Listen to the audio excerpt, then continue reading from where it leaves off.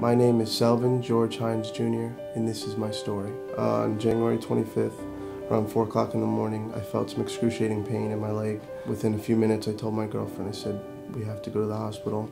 I don't know exactly what's happening, but we need to go.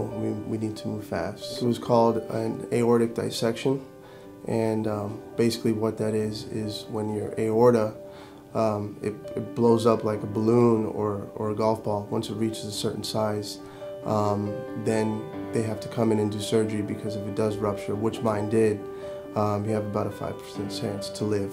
What had happened, mostly due to some uncontrolled high blood pressure, is that the layers in his aorta that were coming right out of the root of the heart had started to separate. And the way you think of that is sort of a zipper that's unzipping.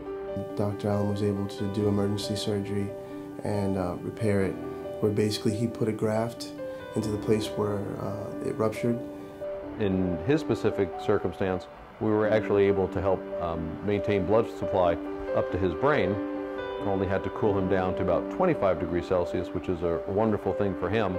And we're able to reconstruct his aorta, and he did really quite well and wound up going home about 6 or 7 days after surgery. Dr. Allen took his time to do the procedure right, and 4.5 months later, I'm still here to talk about it. I love the style that he has. He is a very personable person, very nurturing, obviously, and caring. I am eternally grateful to the Waterman Hospital and Dr. Allen and his staff.